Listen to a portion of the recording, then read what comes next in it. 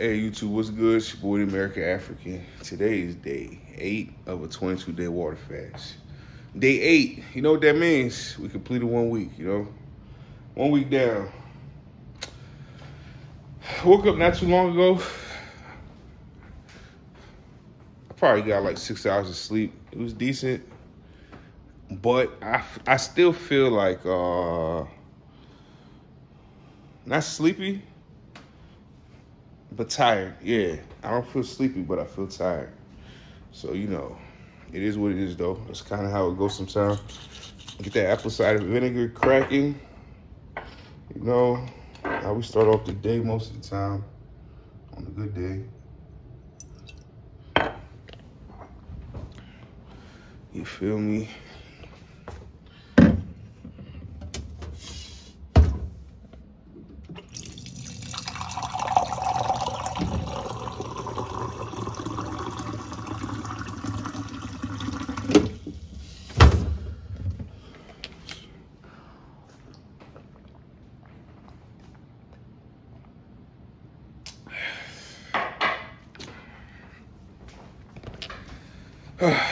It's the weekend. Well, actually, I worked so much yesterday.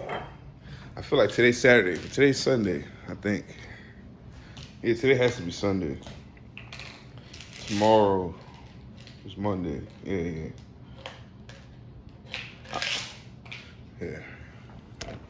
So,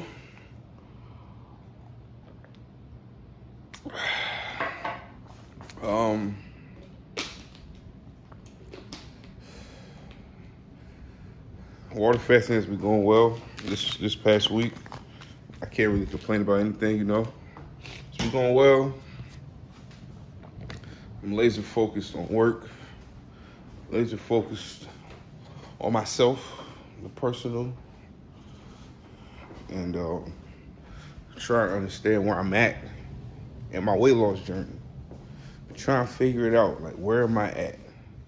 Like the setbacks, the struggles, the wins, the good times, all of it. What exactly is going on, and where exactly am I at,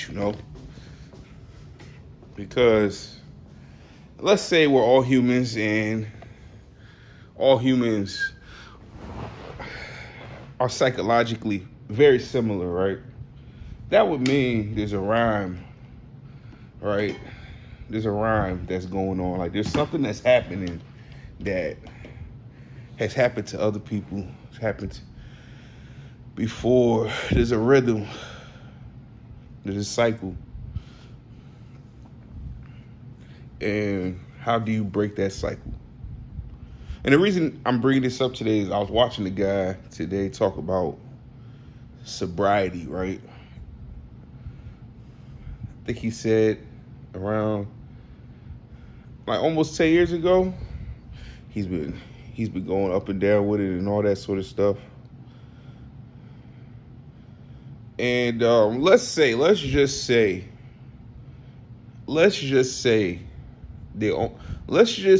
for the sake of this conversation that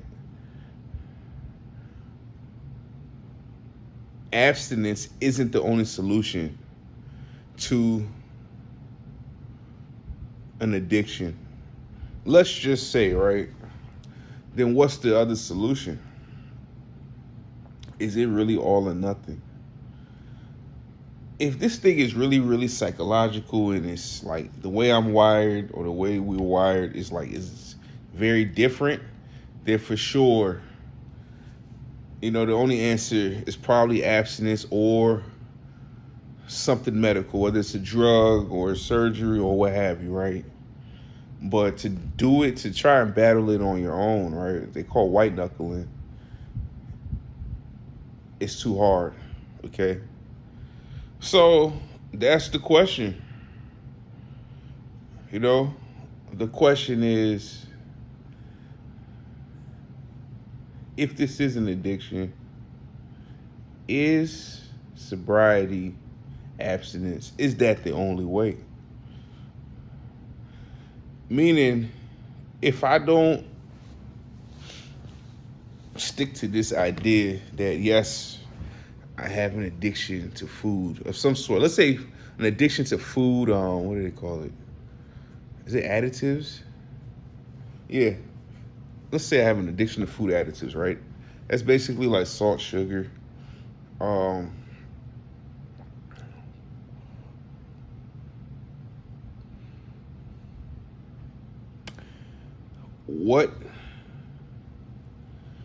What can possibly be done without doing something extreme or doing something medical? Is there possibly a way to manage it? And if there isn't, does that mean, this is what I was getting at, does that mean that for the next 5, 10, 15, 20 years, I'll just be going up and down like this? It will never stop because I'm not treating this as if it is an addiction? You get what I'm saying? It's like if someone's an alcoholic, but they don't subscribe to that idea that they're an alcoholic, they're going to battle with alcoholism, right?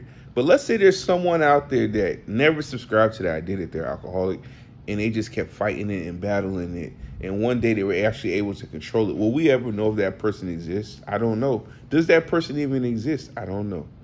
But if all humans are the same, right, I think it's pretty well known that like the only way to stop an addiction is abstinence, right? If you're a smoker, you can't just have, I'm just going to smoke on holidays. When I used to smoke, I tried that. It didn't go well. When I used to drink, I said used to. I still drink. When I drink, sometimes I try that. Like, I'm just going to drink, this holiday period, this holiday season, this weekend, this Friday. It doesn't really work, It might work one time out of 10. So, is the only solution abstinence? Because I do believe that there's no way I'm addicted to food. Like, I should say technically, I don't think you can be addicted to food. Food is just too general, right? But you can be addicted to certain things that are put into food that will now make you eat more of it. Let me give you an example. Let's say I love fried chicken, right? Now, imagine I eat fried chicken with no salt. Or imagine if I eat fried chicken that's baked. Or, you know what I'm saying? Like, you just take away that one thing that bring me to it at a very consistent, constant rate, and it changes the game, right? Imagine saltless fries that are baked instead of fried. You know what I'm saying? Like, so that's kind of like what I've been thinking about, And I think it's something I'll be thinking about for a long time. I remember last year, I think it was May, I had came off a water fast, or I broke a water fast early because I don't know if I regret it because I learned a lot. But when I was thinking about last year, I was like, this was the start. This was the start of what I'm going through now. Last year I was online and I researched the question. I don't remember what the question was. And I got to that website. Is it called Quora? I forgot the name of that website, where people ask questions and it's like answers, right? And obviously you don't know who the people are that's posting these answers, but sometimes you get like verified doctor, blah, blah, blah. You know what I'm saying? So there's one person on there that was responding to everyone's post about something. It had to do with food and trying to lose weight and stuff like that. And the person's answers was very the same. And he's pretty much trying to tell people that you don't have a problem. You just need to be mindful. Like, think. But it's not that deep. You don't have to think that much. You pretty much already know. That was the way he was answering the questions. Oh, I forgot the name of the book. Relax and Just Eat or something like that. And, me being me, I was like, yeah. Mind you, everything that I had been doing so far, my weight loss journey had been working. But now I wanted to go on this new idea that, I don't have a problem. I know everything I need to do. I just need to do it. Right? Willpower. Just do it. And I ain't gonna lie, like, it hasn't been going so well. You know, when my willpower is strong, it's strong. But when my willpower isn't strong, it's not strong, you know. That's willpower. Once I let go of it a little bit, once I relax just a little bit, most of the time, I don't get the rope back, you know? So,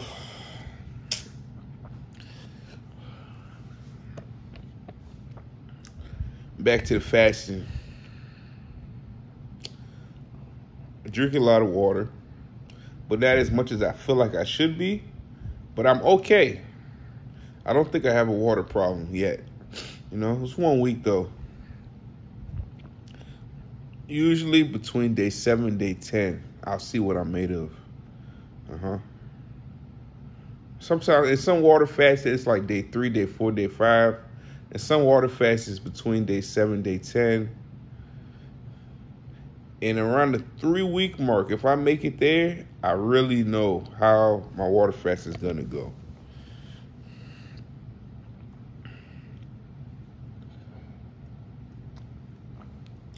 Like, I like water fasting. If I didn't have a weight problem, I wouldn't be water fasting. I would have never even heard of water fasting. I would have never even tried it.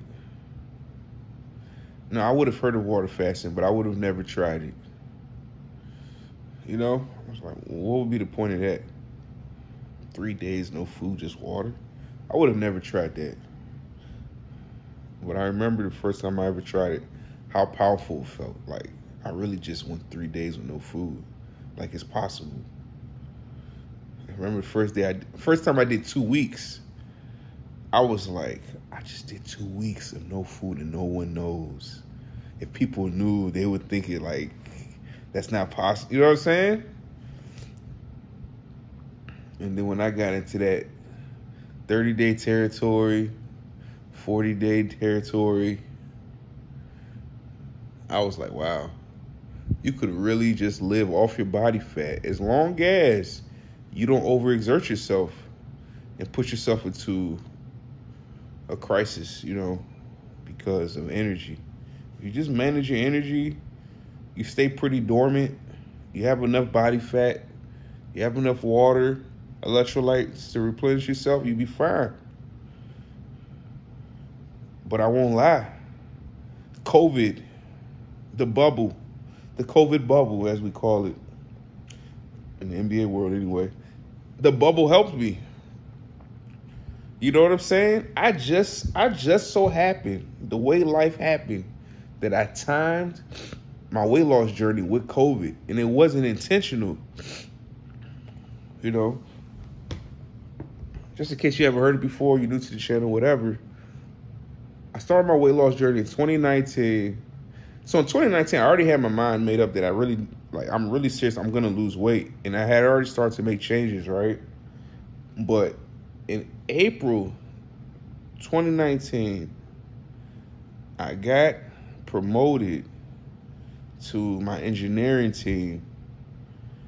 And on Fridays, we go to this this other site where we work in like a lab, right? Because we're like building our future network, right? We're testing out and all this stuff. And we went there, and mind you, just like 10 to 13 engineers, right? So we all go out and get lunch together, and they always go to this just like this cafeteria. It's a military base. There's like a cafeteria there, and during lunchtime, it's either they order pizza or everyone goes to the cafeteria, right? So my first time going, and it's funny because I was on call as well. And it's like everything just lined up. We were walking. I was the last person, right? And I had an asthma attack. I can't remember if I was already having asthma problems at that time, but I definitely had an asthma attack, and I had to stop. No one saw me because I was in the back, and they were all like walking in twos talking to each other, right? So I had an asthma attack. I stopped. No one noticed. I started walking back, and I walked all the way to my car, got my inhaler, used it, and I just stayed there, you know. And then I got texts, hey, where are you? We haven't seen you. Are you okay? Are you coming? Blah, blah, blah. And they didn't say, are you okay? But then I told them, oh, the on-call phone was going off, so I had to go and take a look at it. They were like, okay, yeah, we're still here if you want to come. Blah, blah, blah. I was like, nah, don't worry, I'm good. So that was the beginning of my weight loss journey. When I realized I can't keep up with my future, like this is where my future is headed, but my health is headed like this. I won't be able to go with my future if I don't change, you know what I'm saying, my ways. It's like, okay, God put me in a position, I'm elevated, right? On my team at that time, I was the only black guy, you know, only black person. Imagine 10 to 13 engineers, all white guys, mostly old, all older than me.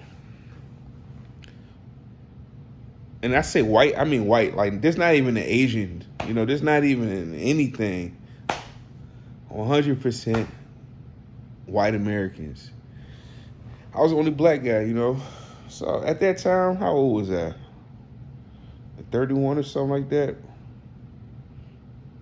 I don't know. Time be flying. You know? I don't even know. But yeah, at that time, you know, I was like, man, I gotta keep up.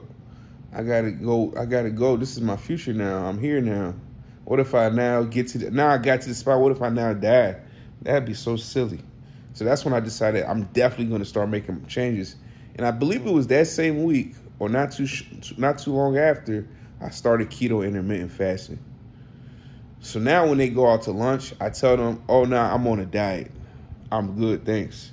They order pizza, oh, no, good, I'm on a diet. So in 2021, because of COVID, we weren't going to work and all that stuff. 2021, there was a reason I had to go to their site to do something. I went there and they were all looking at me. And they didn't say anything, but they were looking at me like they saw a ghost. This shit was funny, though. I was seeing it in the corner of my eye.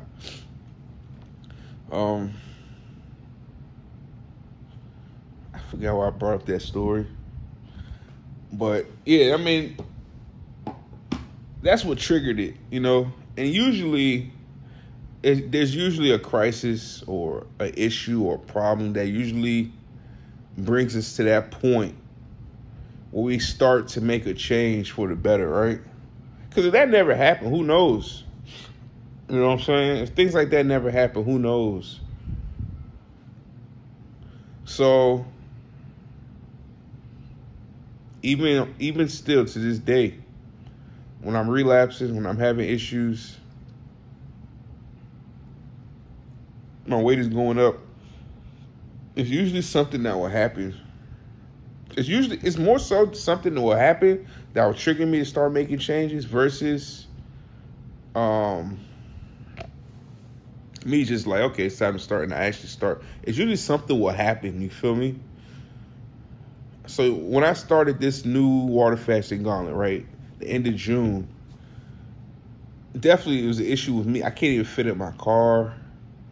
It was embarrassing. Like, in order for me to get in my car, the roof has to be down.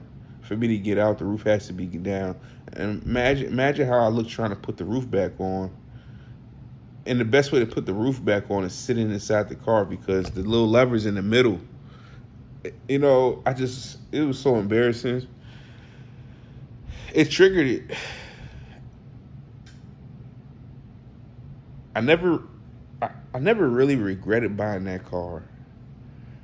But it got to that point where I said, I never thought that, damn, I could actually gain this weight back. You know, I bought that car at the peak of my weight loss. You know, when I had lost the most weight and I was keeping it off. And I thought, like, it's all up from here. But I didn't plan for the worst. It's kind of a good thing that it happened that way. Because what if I had a bigger car? Maybe I would have got all the way back big. Who knows? But, you know, when your stomach is touching the steering wheel, it's not a good feeling. You know, it's like this. I used to drive with my steering wheel all the way down in my lap, my seat up close, chair kind of back if I'm chilling, or chair up front if I'm like having fun out there, right? Now my seat is all the way back. My steering wheel is all the way up, just so I can fit. Not complaining, just saying. It's things that made me say, I gotta change, I gotta change, you know? It's always things like that. When I started this new water fast that I'm on right now, this 22-day water fast, it's hard. I want to say I was relapsing, but I'm kind of hesitant to call it a relapse because it could have gotten worse. You know what I'm saying? But because I've already written it down that from now till December, I'm on this water fasting gauntlet. I knew that I was gonna get back up. You feel me? Let's say I was just water fasting willy-nilly, it would have been over. It would have been a relapse. I would have had to try and recover from it. So I think it is a relapse to some degree. Let's say it's 100% scale. It was like a 70% relapse. You know, it was a 70% relapse. The day that I started, right, was basically Saturday night last week. And I woke up Sunday morning. I recorded the video and everything. But that week, I began to order from this cookie shop, okay? And me being me, you know, an Epicurean, a connoisseur, I want to try all the type of cookies. Thank God they were closed on Sunday. I never saw that coming. I went into my DoorDash app. We're going to order these cookies. Then I'm going to start my fast. As I always say, it never goes that way. I'm trying to order, closed. Look at the hours, Sunday, closed. I said, damn. So I had to start my fast. But you see, that one right there, that's very lucky. If that didn't happen, I don't know that I would have actually started. I don't know that I would have really, really actually started.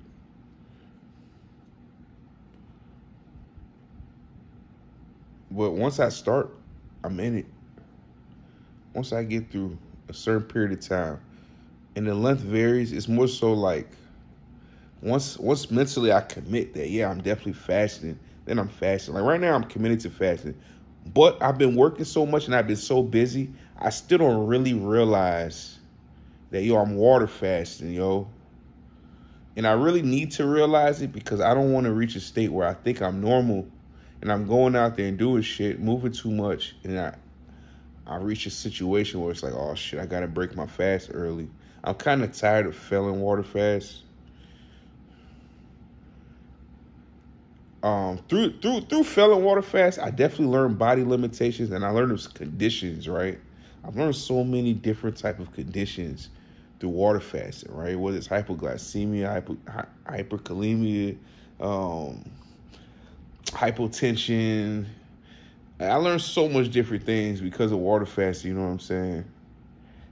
That I would have never known about. I don't know that I really needed to know about them, but yeah.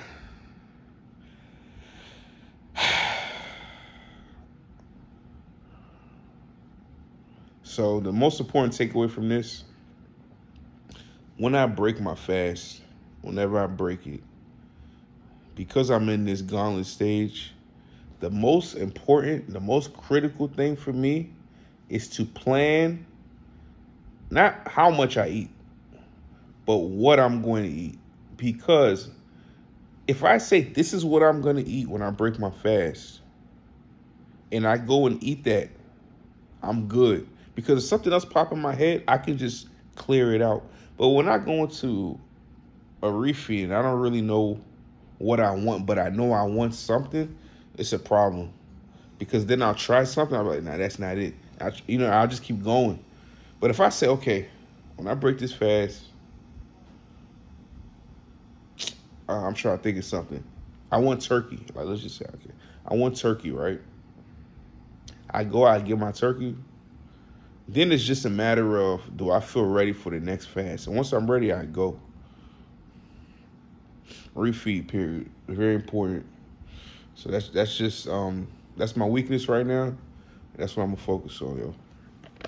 Yeah, it's your boy, the American African. You know, we back at it. We back at it like we forgot something. Like we left something there. We picking it back up. I'll catch y'all in the next video. 1 week in the bag. 4 months ago? 4 months ago. Peace.